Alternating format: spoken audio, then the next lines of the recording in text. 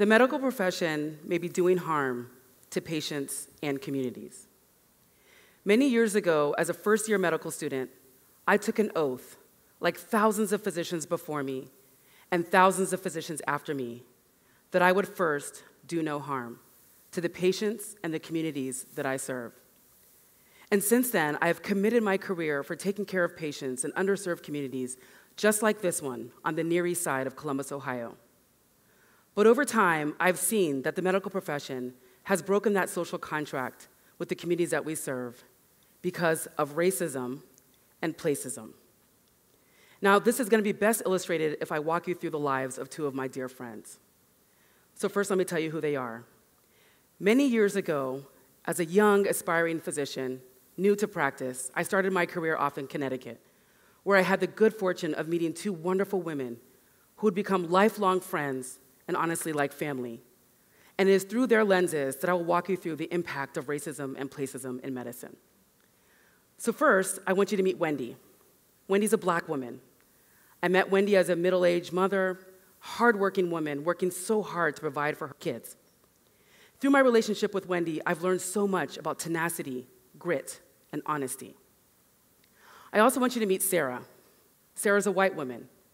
I also met her as a middle-aged woman, a mother, hardworking, did so much to provide for her family as well.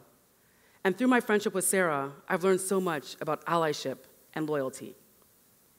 Now, when I met Wendy and Sarah, they lived about 6 miles apart in central Connecticut.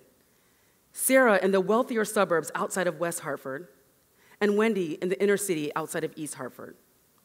Although they only lived 6 miles apart, their potential interactions with the healthcare system could not have been any more different because of racism and place-ism. So let's talk about what those mean and what those look like in medicine.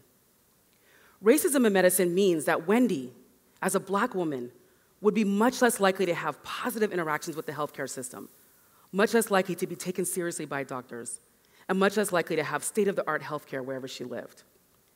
Because in medical school, we are taught that Black patients have a higher threshold for pain. If Wendy came to my office presenting with pain, as a Black woman, she would be significantly less likely to have that pain addressed. Similarly, if Wendy, as a Black woman, presented to the emergency department with crushing chest pain, she would be 50% less likely to receive any life-saving intervention for a heart attack. Now, in medicine and in nursing, we're often taught to discount and discredit the symptoms of Black women. So if Wendy, as a Black woman, went through her pregnancy, she would be 3 to 4 times as likely to die in that pregnancy or in the childbirth than Sarah would as a white woman. Similarly, if Wendy gave birth to a baby, she would be twice as likely to bury her baby before the age of 1 than Sarah would as a white woman. And if Wendy gave birth to a Black baby and that baby was taken care of by a white physician, that baby would have an increased risk of dying in that first year.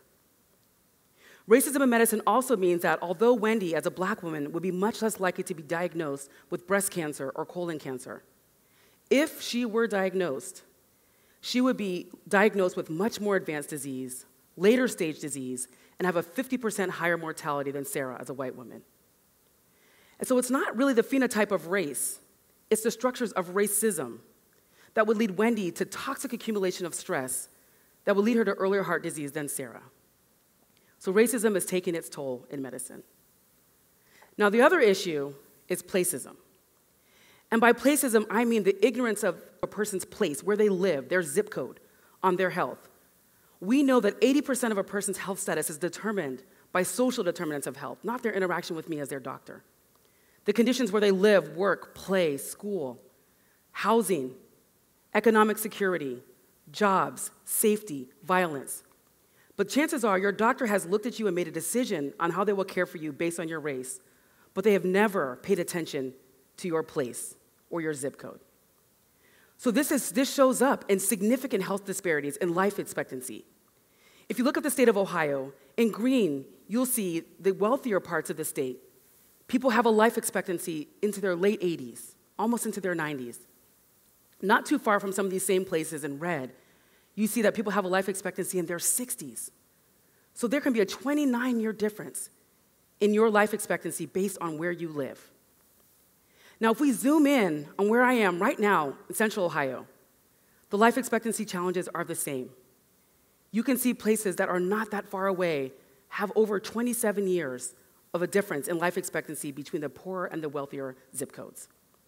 Where I'm standing right now on the Near East Side of Columbus, Ohio, a mile away in a wealthier suburb of Bexley, people are expected to live 18 years longer than the people in the community that I'm standing in. Chances are, no matter where you are in the United States, these same health disparities exist. These same problems based on your place exist. So back to Wendy and Sarah. When I met Wendy and Sarah, they lived about 6 miles apart. But that meant that Sarah was expected to live to the age of 84, and Wendy to the age of 68, a 16-year difference based on 6 miles. So you may wonder, what if we just moved Wendy over to where Sarah lived? Would that change? Unfortunately, because racism would follow her, Wendy's life expectancy would not change. It would be as if Wendy lived in the same place for her whole life. And that is because racism is the father of place-ism. Place-ism is the derivative of racism. Structural housing discrimination, redlining, and many other structural factors have led to the reasons why people in certain communities have lower life expectancies. So how then can I have lifelong friendships with Wendy and Sarah? I want us all to live and have our relationships until we're in our 80s. This is where I believe that we can make a difference through changes in education and leveraging technology. So with education, we need to dismantle and deconstruct racist, oppressive, prejudicial, biased education that we provide to medical students, nursing students, and other health profession students. The same mythology and stereotypes that were used to justify slavery are still used in medicine today.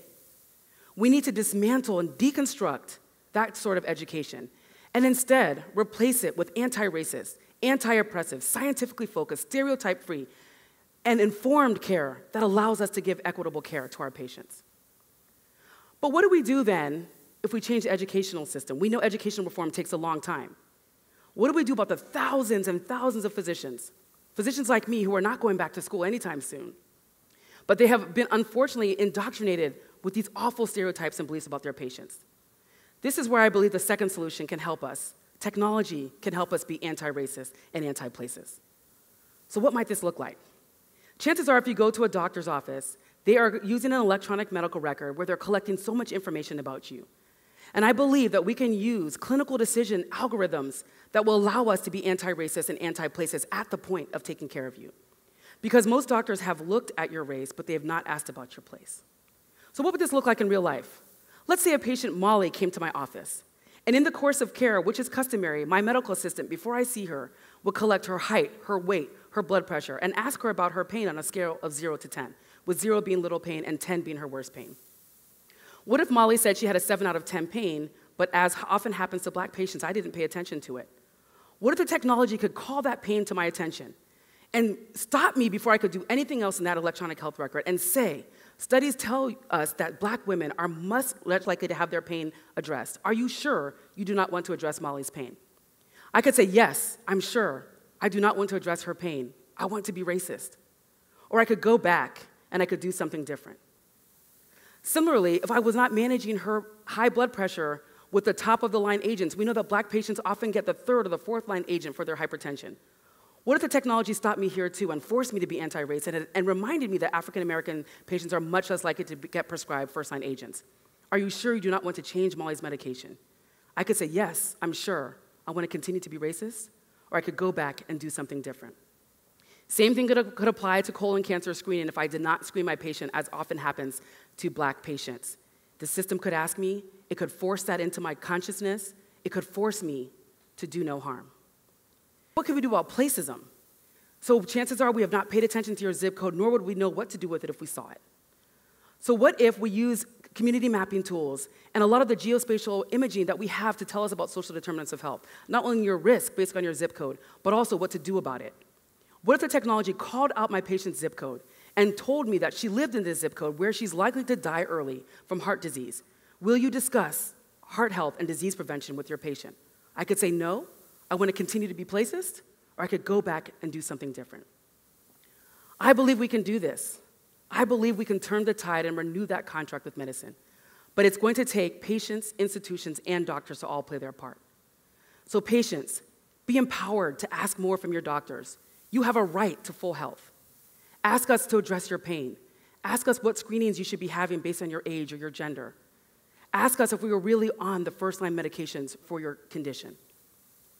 But institutions, you also have a role. You need to retrain your doctors, your nurses, your health professionals. Deconstruct and reconstruct that educational model that you have. Teach your physicians, your nurses, your health professionals to see patients as whole people. Teach them to be humble, culturally empathetic, and to see their patients as their own. And finally, doctors, my peers, my colleagues, we took an oath. We promised our patients and our society that we would take care of them, that we would do no harm. Honor your oath and give patients the love and the care that they need. And together, we can give life, love, hope, and healing to the communities that we serve. And together, we can do no harm. Thank you.